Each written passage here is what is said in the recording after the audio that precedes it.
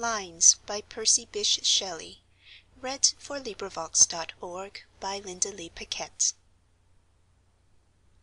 The cold earth slept below, above the cold sky shone, and all around, with a chilling sound, from caves of ice and fields of snow, the breath of night like death did flow beneath the sinking moon.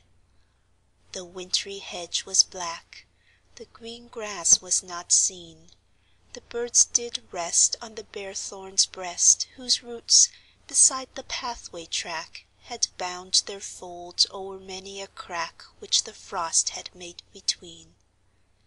Thine eyes glowed in the glare of the moon's dying light, as a fen fire's beam on a sluggish stream gleams dimly, so the moon shone there, and it yellowed the strings of thy raven hair that shook in the wind of night.